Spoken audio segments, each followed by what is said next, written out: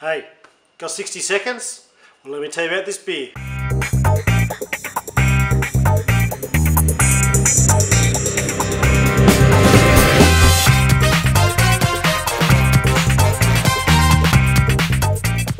G'day guys, welcome back to the shed. Been a little while since I've done a 60-second beer review, so I thought I'd knock it out of the park this week with some sensational craft beers out of New Zealand. Now, New Zealand craft beer scene is so hot right now.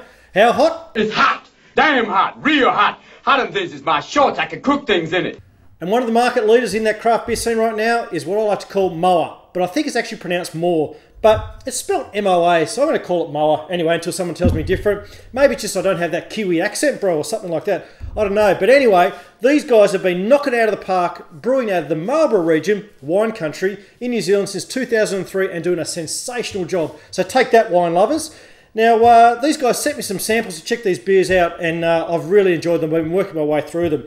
This week we are talking about the Belgian edition Festive IPA, which is a hybrid American/Belgian IPA, which is this sort of style is a bit of a funny kind of beer. You've got the American hops of the Amarillo, Simcoe, and Citra in there, and it finishes off with the Belgianese, which really messes with the taste in a good way, I mean.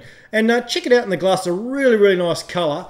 And you've got aromas on the top of this with floral, citrus, a bit of herbal, and a little bit of pine going on in there as well. And the taste, so it sort of starts slightly sweet with a really nice solid maltiness, and I even pick up a little bit of banana in there too. And then you've got a really nice spiciness coming through from that Belgian yeast, and it finishes off with an 80 IBUs, just punching you in the face. It's absolutely sensational.